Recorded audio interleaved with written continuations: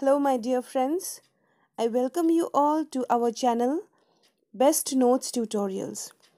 I have been preparing MCQs till now, and I have taken up another video to make, and it is about Edgar Allan Poe. But at the same time, I request you all to go through all those MCQs, because if you don't revise, then entire work will be piled up, and eventually when examination will approach, then you will have a tough time. Therefore, make a routine of completing one MCQs every day. Okay, it will be a revision. After reading, it will be a revision. Okay, and right now we are doing screening videos as well, okay, for Uttarakhand Lecturer.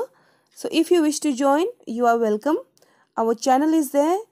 Please subscribe it and be a part of screening assessment. Today I have taken Edgar Allan Poe, who is an American writer, and today in this video we are going to discuss about this important writer and his important works as well. Okay, so I have chosen out here 10 extremely important topics which are extremely important from the examination point of view. So let's begin with the video. Today the content of our video are the Raven, the Telltale Heart, the Fall of House of Usher, the Murders in the Rue Morgue, the Black Cat, the Mask of the Red Death, Annabel Lee, the Cask of Amontillado, the Pit and the Pendulum. Last one will be the Gold Bug. So let's start the video.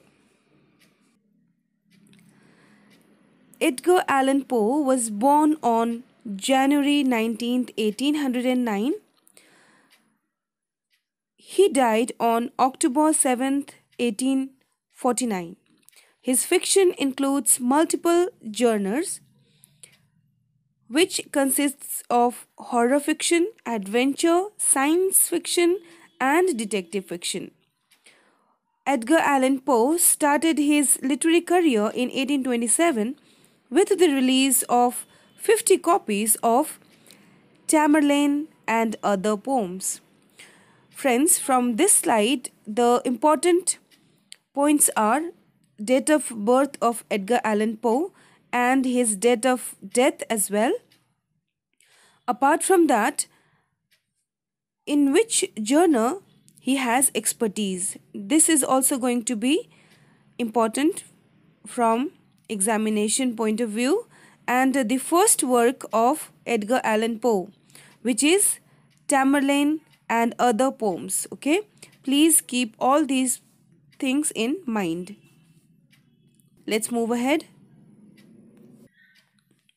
Which was credited only to a Bostonian, a collection of early poems that received virtually no attention. The publishing industry at the time was a difficult career. Much of Poe's work was written using themes specifically catered for mass market tastes. So here we get to see that before writing his first book, okay, he had written a Bostonian as well, but it was not given any attention. Therefore, that earlier work is regarded as his first work. Okay, and here it was very difficult time when he used to write. So here the theme he had to change, okay, to mass market tastes. It means he had written about almost every genre, okay, so that he can attract the readers. Poe pursued originality in his works and disliked proverbs. He often included elements of popular pseudosciences such as phenology. There is slight spelling mistake, friends. Please rectify that. It's phenology, Phenology, phenology, and physiognomy. Okay, phenology means the study of cyclic and seasonal natural phenomenon, especially in relation to climate and plants and animal life. Okay, and physiognomy is the general appearance, shape, and features of a person's face. I hope these two terms are clear, friends. His most recurring themes deal with questions of death. Okay, please note it down. Poe was a master practitioner of Gothic fiction, and in our video also we are going to include the work which we have included in this video. Maximum will talk about Gothic activities. Okay, Gothic means something related to horror. Okay, horrifying things we are going to discuss through his writings. All right, so keep in mind he talks about death, number one, and number two, his Gothic fiction. Okay, Gothic genre is expertise of Edgar Allan Poe. Let's see the publication dates of these work, and let me tell you the topics. When you read it out, okay, you will find there is something unusual. Okay, the topics are very unique. See, the Raven, the Telltale Heart, the Fall of the House of Usher, the Murder in the Morgue, okay, in the Rue Morgue, the Black Cat. It also talks about death and superstition. Then Mask of the Red Death, Annabel Lee, the Cask of Amontillado, okay, Amontillado, this is spelling mistake, the Pit and the Pendulum, the Goldberg. All these works, okay, it has unique title, okay, and most of it talks about death, as we have already discussed, okay, in earlier slide.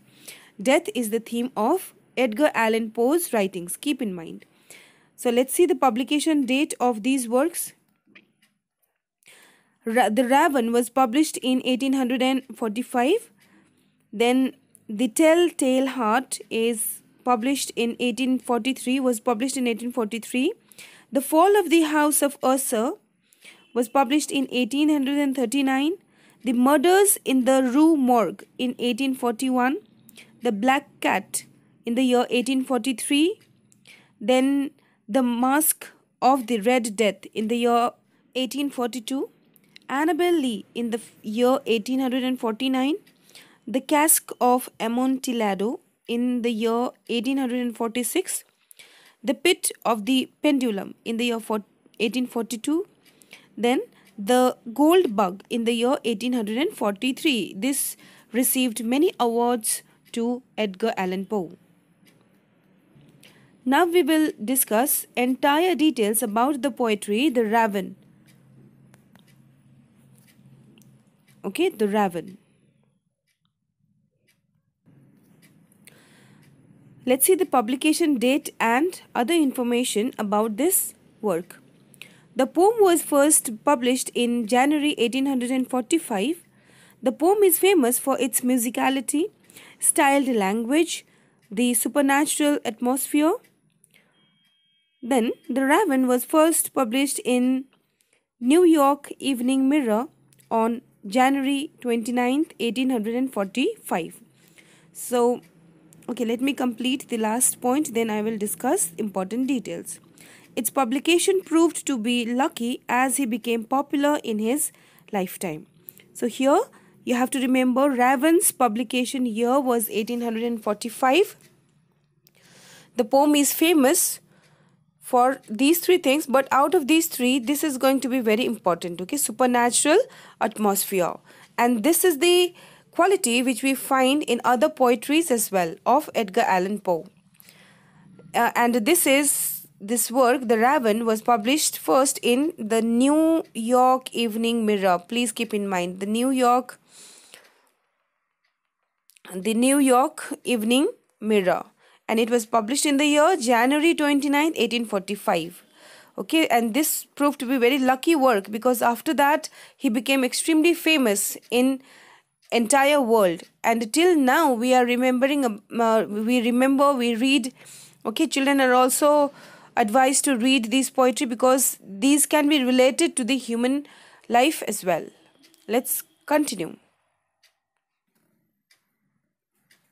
The Raven is a narrative poem by American writer Edgar Allan Poe. It tells of a talking raven. Okay, here personification we get to see, personification literary device. Raven's mysterious visit to a distraught lover, tracing the man's slow fall into madness. Distraught lover.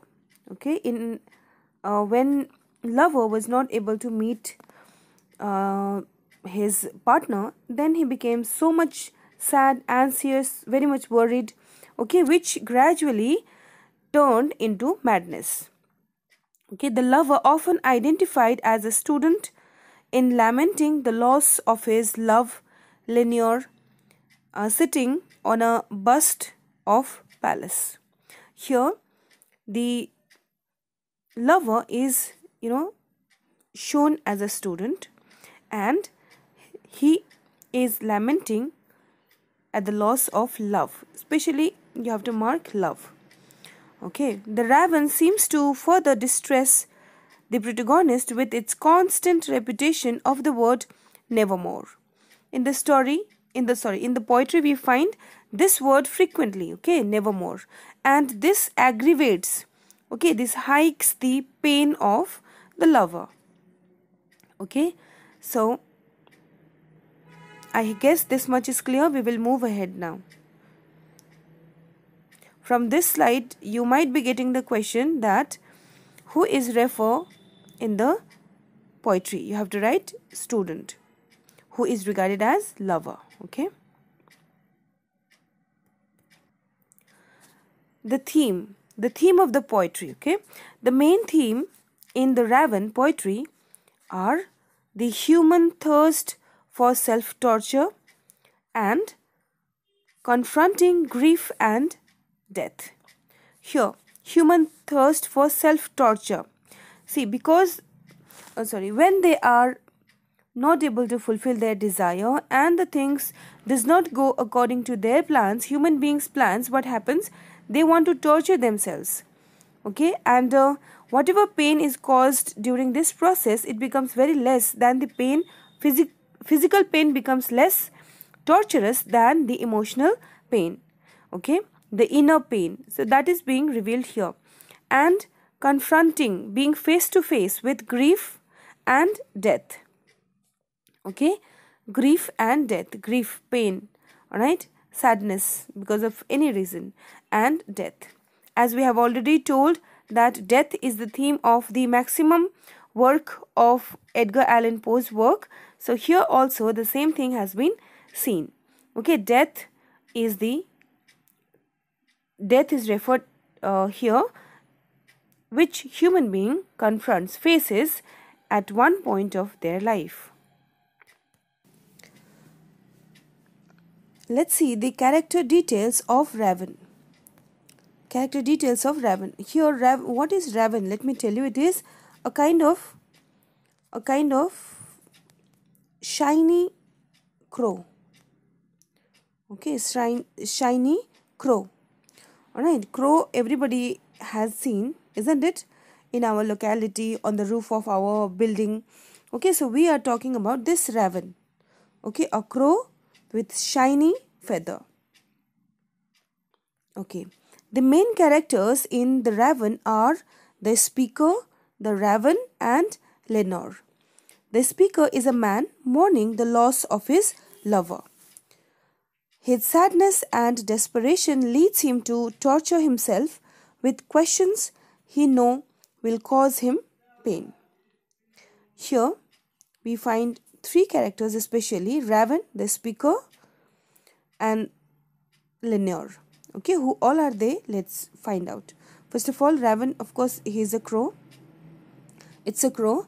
And the speaker, okay, is a lover who is mourning the loss of the lover. He is sad and he is in desperation and he is torturing himself because of this pain. Character of unnamed narrator. Who is he? Let's see. The narrator seems completely filled with love for his dead woman. It's almost a little too much. He calls her sainted, rare, and radiant. In a sense, this Lenore is not anything like a real person. She is an ideal, a symbol of what the narrator thinks a perfect, unspoiled, untouchable woman ought to be. Here, when we read, we imagine that some girl, with a beautiful figure, but clearly it is not mentioned in the poetry. Here Lenore, the lovers, who is mourning his partner, is just a symbol, and a symbol of what? Symbol of perfection, symbol of idealness, symbol of an ideal thing, you can say a thing of beauty which cannot be destroyed, even if some human being dies, but not their soul, isn't it? So it is something which is perfect, all right, that the lover has lost. Let's begin with the summary. The unnamed narrator is alone in his house on a cold December evening, trying to read. As he is about to fall asleep, he hears a quiet knock at his door, but decides to ignore it. He says that he has been reading in the hopes of relieving his sorrow over Lenore, his beloved, who has passed away. Though he tries to convince himself that nothing is there, his curiosity and fear overwhelmed him. Friends, here we find the narrator who is alone in his house, and he is about to fall asleep, but he hears some noise, all right. He thinks that it is, so here it is cold December month. This must be asked in your examination, that which month was it when the poetry opens, so it was December month, cold month, all right, when the narrator was heard the knock on the door. He decided to ignore, but he thought that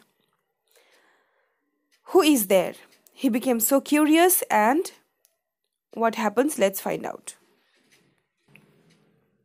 He eventually opens his door, speaking Lenore into the darkness.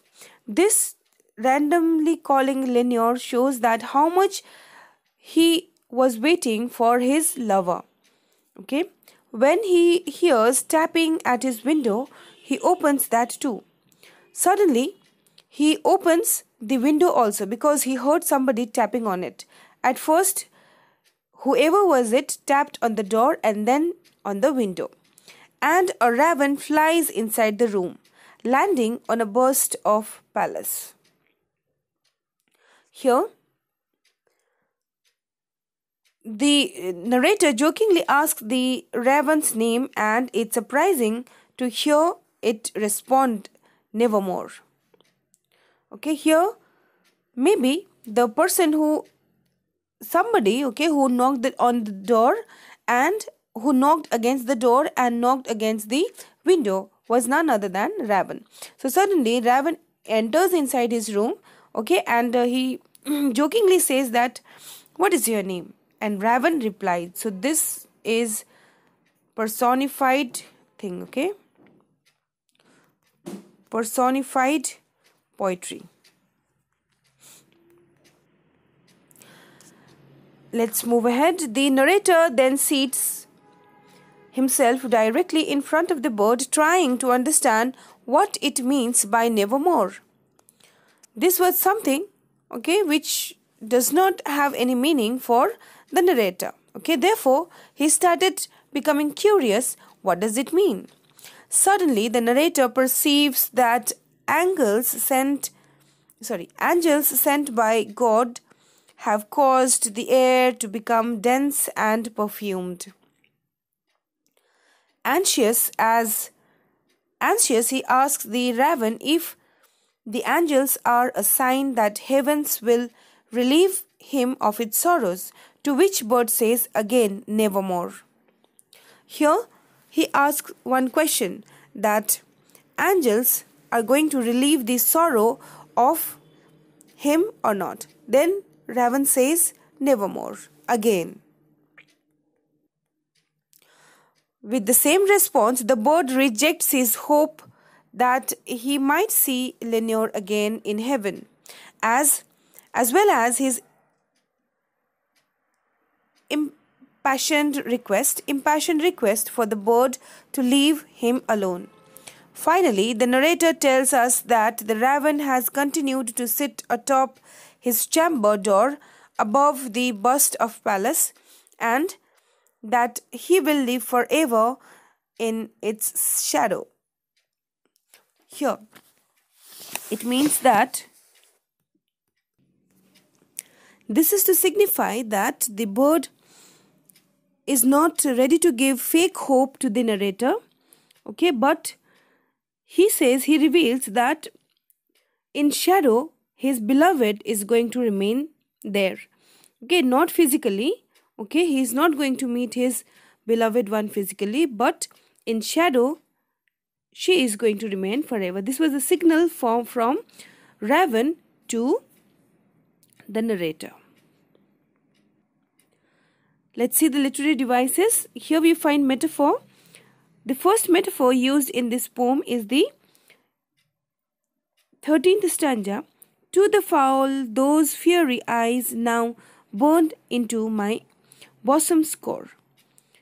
And here personification is also implemented. Personification is a device that gives human attribute to non-living things or animals, such as quoth the raven, nevermore, where the raven is given the ability to speak. So here comparison is made, okay, and here the raven, okay, the crow, was given ability to speak. So this happened through literary device. So it is, these two are implemented. Next we see simile. The simile used in the poem is, on the morrow he will leave me as my hopes have flown before. Here the poet compares his hopes to a bird flight. It is often misunderstood as the raven's flight. Here comparison is done between the hopes of the narrator and the flight of the bird. Then we find imagery. Edgar Allan Poe has skillfully used imagery to create images of the feeling of pain, horror, grief while reading the poem. The following phrases like the silken, sad, uncertain, rustling of the curtain are the best example of imagery. Okay, we are able to imagine those things related to these words. Okay, it creates picture in our mind. So therefore, it is imagery here.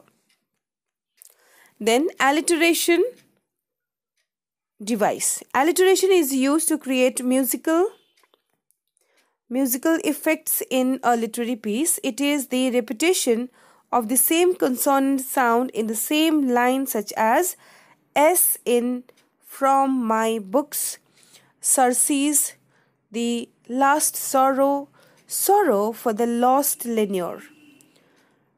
Then W and N sound in once upon a midnight dreary, while I pondered weak and weary. So here we find W, weak and weary, okay, being repeated. Then we have assonance. Assonance is the repetition of vowel sounds. Please keep in mind, because students usually get confused between alliteration and assonance, because alliteration is repetition of word, okay, but consonant word. Here assonance is repetition of vowel word, okay, A, E, I, O, U. Alright, So occurring closely in the same line, such as the word e in ready, weak and very. Okay, so here e sound has been repeated, therefore it is assonance. And the sound o and e in dreaming, dreams, no more mortar even dared to dream before. Okay, so here we find repetition of o and e sound, therefore it is assonance. Consonance. It refers to the repetition of consonant sound that comes in quick occurrence in the same line, such as P and D sound in I nodded nearly napping, suddenly come a tapping, and O sound in on this home by horror haunted. Tell me truly, I implore. By this we have completed The Raven. Now we will move towards another story. The Telltale Heart is written by Edgar Allan Poe. It is a short story by American writer Edgar Allan Poe, and it was first published in 1843. Okay, 1843.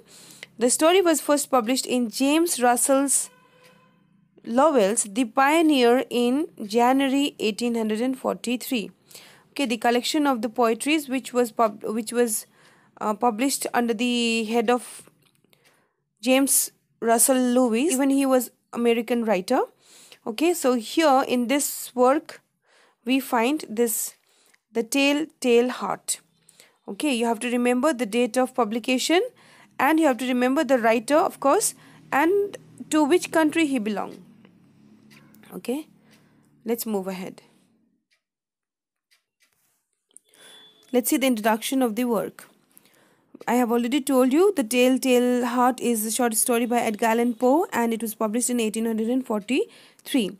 It is related by an unnamed narrator who endeavors to convince the readers of the narrator's sanity while simultaneously describing a murder the narrator committed.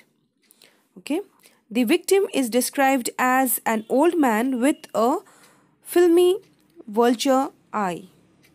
Here, as I have told you and I am repeating now, the main theme of the work of Edgar Allan Poe is death, murder, superstition, okay, and supernatural gothic elements. So the same thing we are going to find here as well. Okay, it talks about a murder that the narrator committed. Who was he and why he had to do it? Let's find out. The theme of the story is guilt. Okay, The Telltale Heart is conventionally read as a moralizing story about guilt and innocence. It is related to moral values. Okay, killing somebody is not morally upright.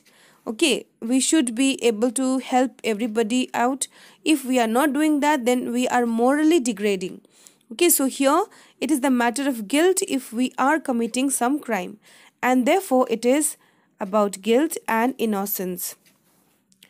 Let's find out how it has been implemented in the story. Critics have interpreted the sound of the beating heart as the narrator's guilty conscience reminding him of his deed. Okay, guilty conscience, there is spelling error, reminding him of his deed. Okay, let's move ahead. Another character in the story is the old man. Like the narrator, the old man is incompletely characterized, intentionally so. Here, intentionally it is half described. The narrator mentions he has gold and that he has an unnatural and filmy blue eye like a vulture's, but neither he nor Poe mentions the old man's name. The old man is a passive character.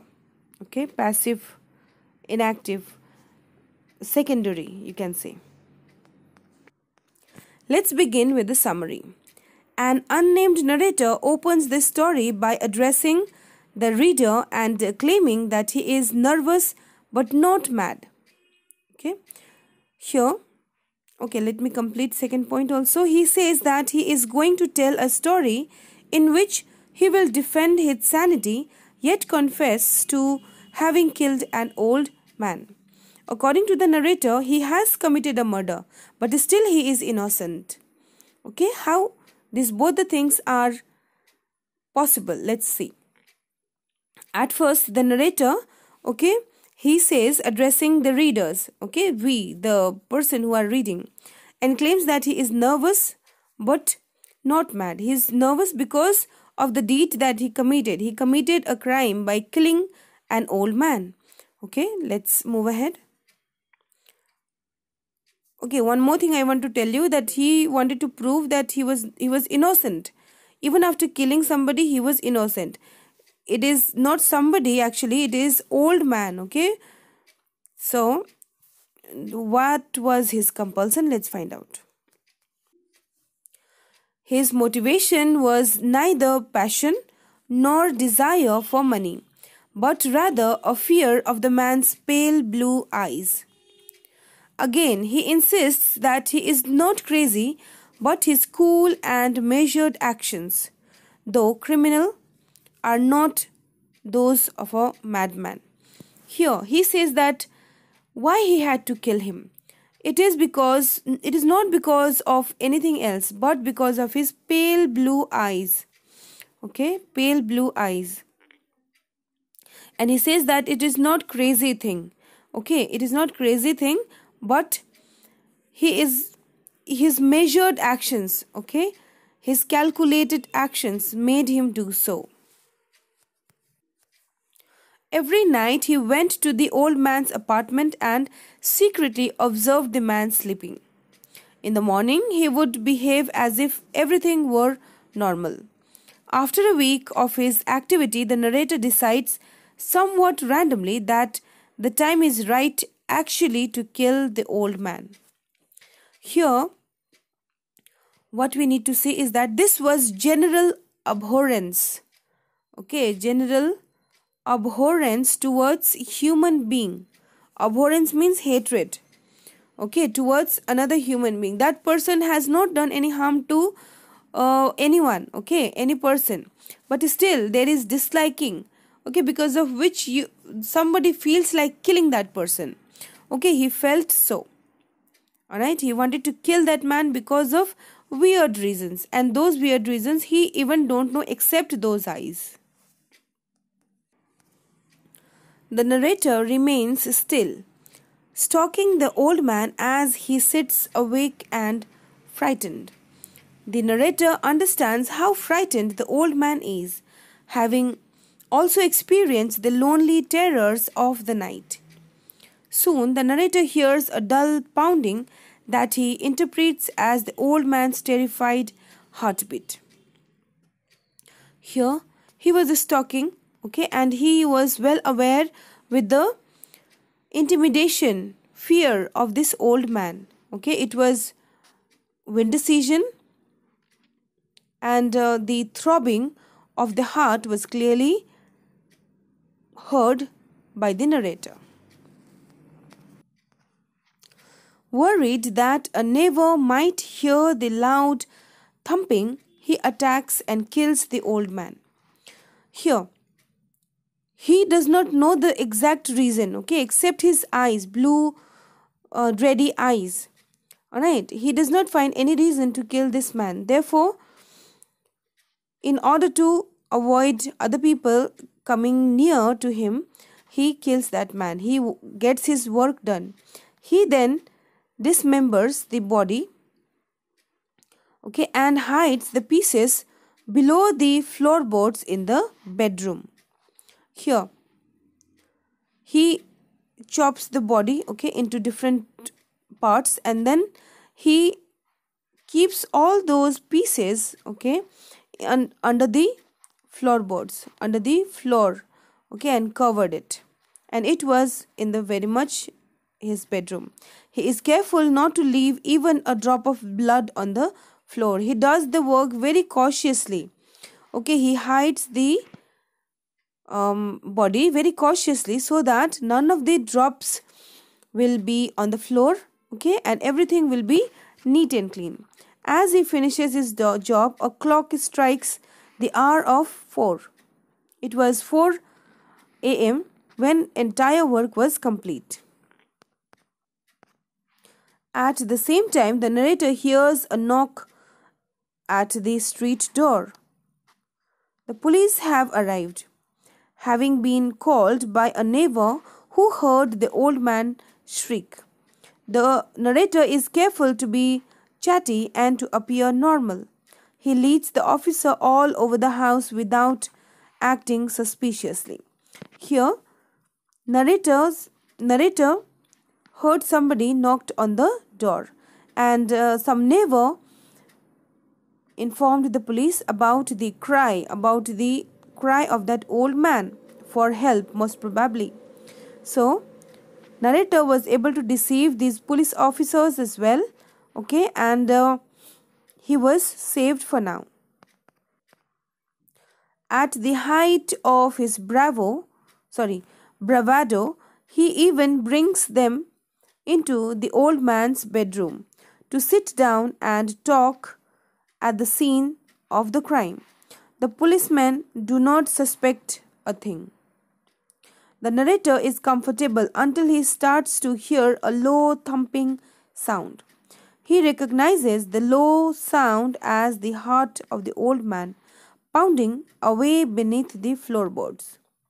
Here, he did not want to look suspicious or act suspicious. Therefore, he called police everywhere and they inspected. But even though he was so much confident in showing entire rooms, his heart was thumping, and he heard the thumping of low heartbeat as well under the floorboards. We right now don't know whether the heartbeat was of the narrator or of the old man. Okay, let's find out. He panics, believing that the policeman must also hear the sound and know his guilt. He becomes a bit fearful because now he was not able to hide anything. He thought that even policemen heard the heartbeats under the floorboards. Driven mad by the idea that they are mocking his agony with their pleasant chatter, he confesses to the crime and shrieks at the man to rip up the floorboards. Here, he was becoming gradually mad because the crime he has committed, he thought that today or tomorrow it is going to be revealed. And right now he was so nervous, okay, and even the light-hearted talkings became so much grave for him. Therefore, finally, out of fear, he accepted that the crime that he committed. Now here, we understand that why he considered himself as guilty and innocent. Guilty for killing and innocent for confessing his crime. I hope the story is clear to you all. Let's move ahead towards the literary devices. First is symbolism. Symbolism is a popular literary device. It describes when an author uses an object to stand for or represent something else. In the tale heart, there are two main symbols, the old man's eyes and the beating heart. Poe also incorporates a couple of similes which are comparisons using like as in the story.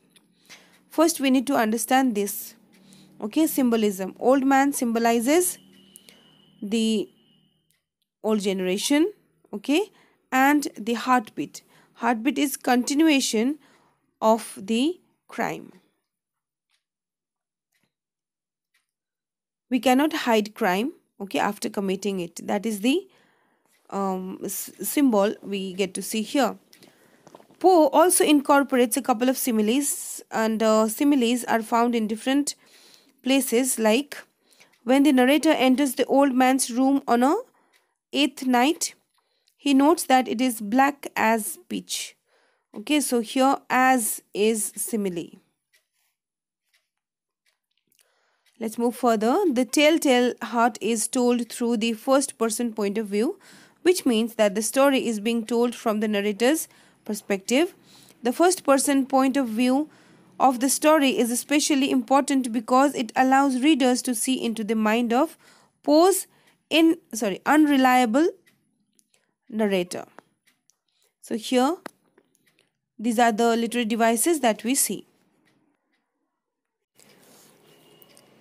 Let's move towards another topic, that is the fall of House of Usher. Let's begin. The Fall of the House of Usher is a short story by American writer Edgar Allan Poe, first published in 1839 in Burton's Gentleman's Magazine, then included in the collection Tales of the Grotesque and Arabesque in 1840. Here, the thing that you need to remember in mind is that, of course, the writer's name, okay, to which country he belongs, and the publication date, and in which magazine it was published. Okay, it is Burton's Gentleman's Magazine, and it included Tales of the Grotesque and Arabesque in 1840. Okay, so these things from last line you need to remember. Introduction of the work. The short story, a work of Gothic fiction, okay, again see the topic, Gothic fiction includes themes of madness, family, isolation, and metaphysical identities. Here, as we have been discussing, the theme of Edgar Allan Poe is Gothic, supernatural, okay, it's about death. So the same thing we are going to see in this story as well. The story begins with the unnamed narrator arriving at the house of his friend Roderick Usher, having received a letter from him in a distant part of the country, complaining of an illness and asking for his help.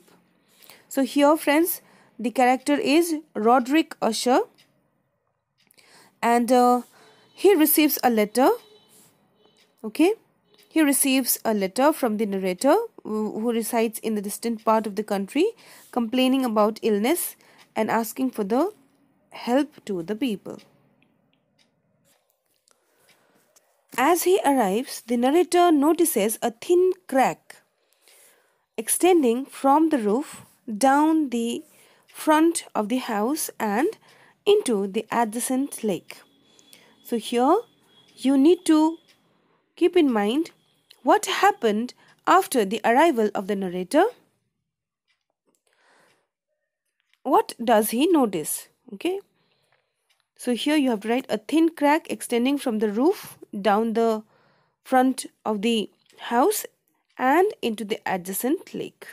Okay, this crack should be kept in mind because in net, okay, the question pattern has become very difficult. So they are going to ask you mere things, okay, simple things, but for that you need to go deep into the story. Okay,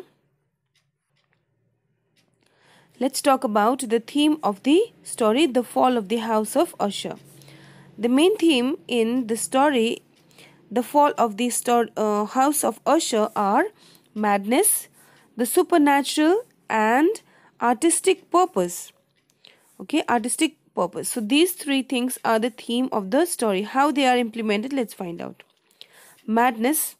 The Usher family has a long history of incest, and as a result, many contemporary Ushers, including Roderick, suffer from insanity. Here, Usher is the main character and he is with family. Okay. He suffers from insanity. Right. Here the main character is Madeline Usher, Roderick's twin sister and victim of catalepsy and a mysterious incapacitating illness. Because the narrator is surprised to discover that Madeline is a twin, she signals the narrator's outsider relationship to the house of Usher. Here, the sister's name is Madeline, okay, who also plays important role here, and she is suffering from catalepsy.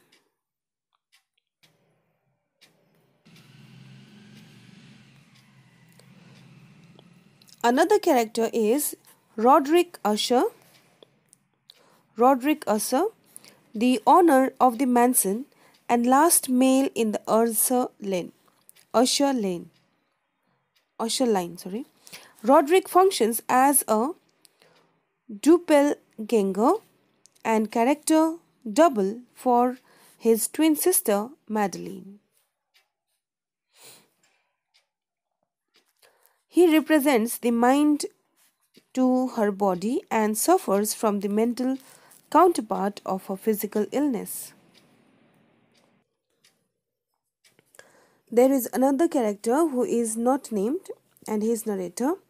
Roderick's best boyhood friend, contacted by Roderick during his emotional distress. The narrator knows little about the house of Usher and is the first outsider to visit the mansion in many years. So here, the narrator was contacted by Roderick, okay, during his emotional distress. When he was emotionally shattered, at that time the narrator was called, okay, because he was friend, okay, because he was friend since they were childhood, okay, later childhood, you can say, specifically when they were moving towards adolescent period, right? So he was the one who is the outsider, who is the first outsider to visit the mansion in many years. Okay, let's move ahead. Okay, before that, let me tell you a few things that you need to remember. Who was the narrator? Okay, to Roderick. Okay, you have to say he was boyhood friend. Next, you will be asked, why did he call the narrator? Okay, why did Roderick call the narrator? You have to write because he was emotionally distressed. Okay, and he was the first outsider. You might be asked that who was the first outsider in Usher mansion? You have to write it was the narrator. Okay. Let's begin with the summary now. An unnamed narrator approaches the house of Usher on a dull, dark and soundless day. This house, the estate of his boyhood friend Roderick Usher, is gloomy and mysterious.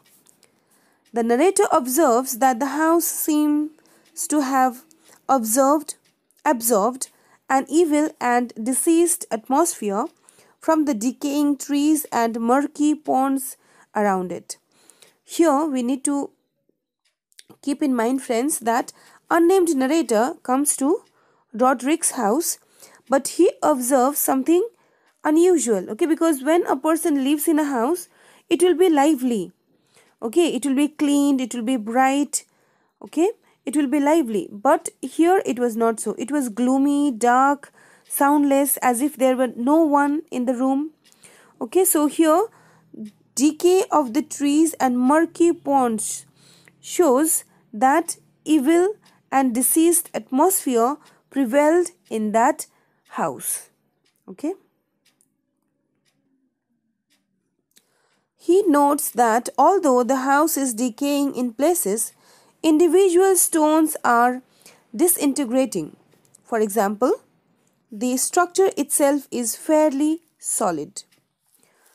There is only a small crack from the roof to the ground in the front of the building.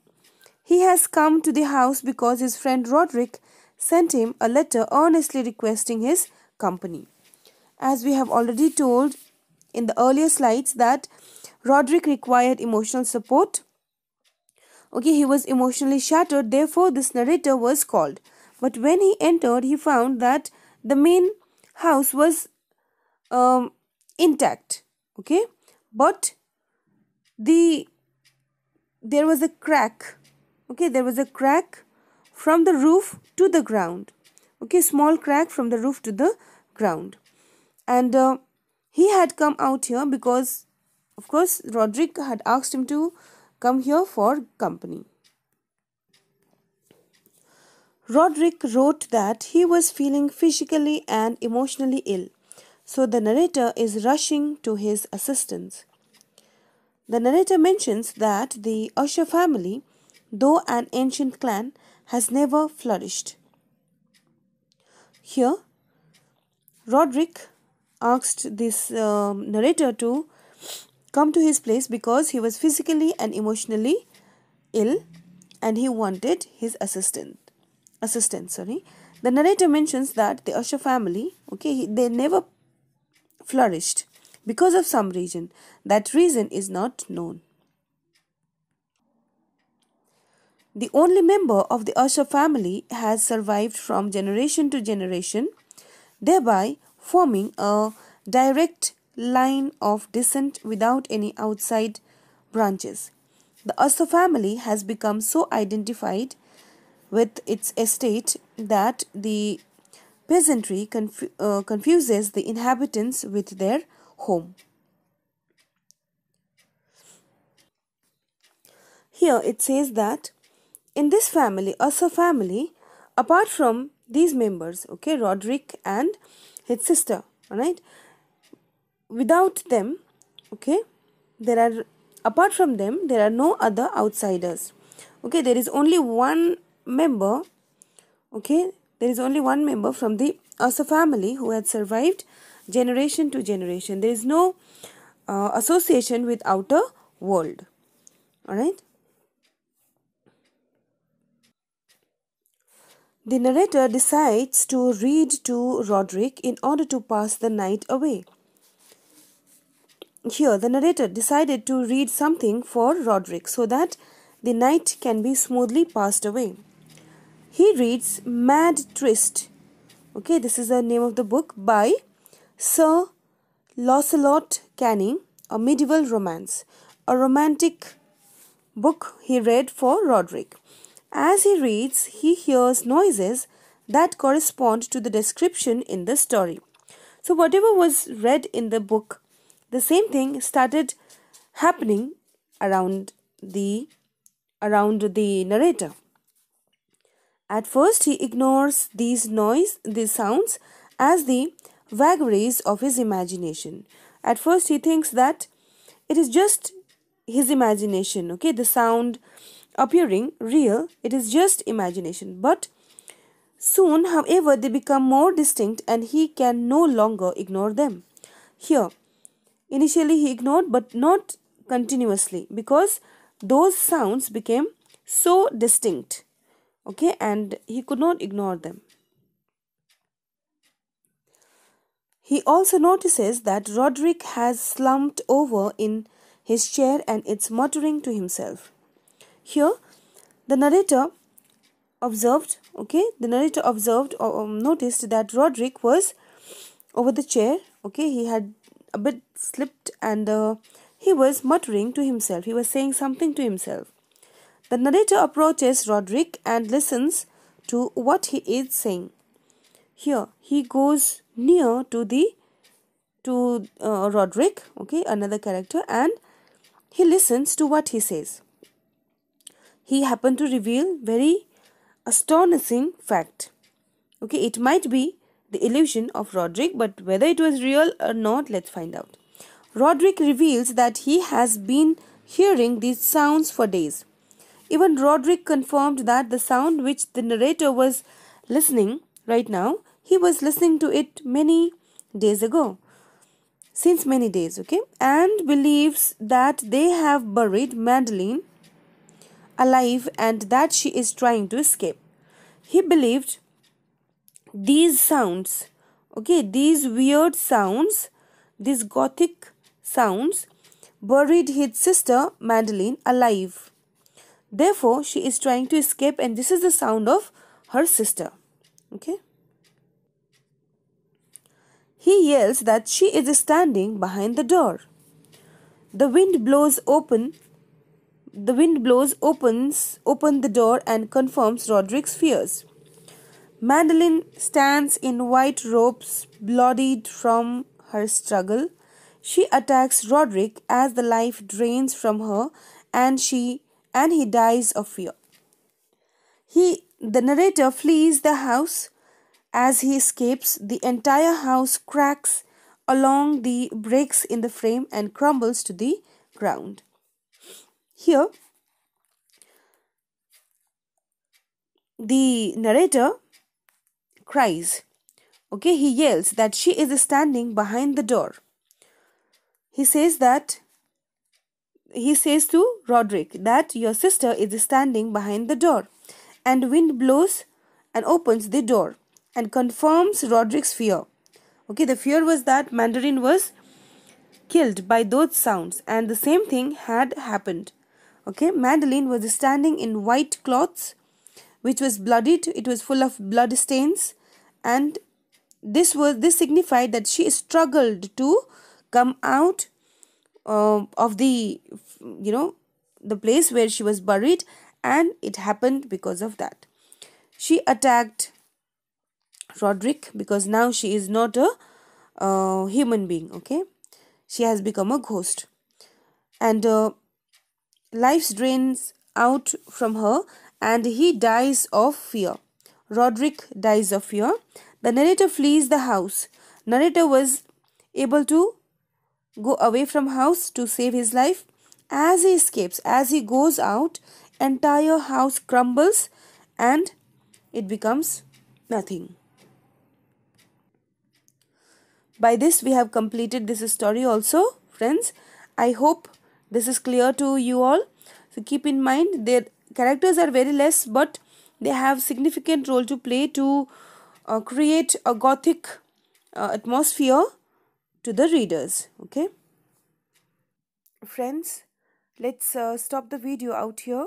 Right now we have done 3 stories in details, so we will keep the rest of the stories for our part 2.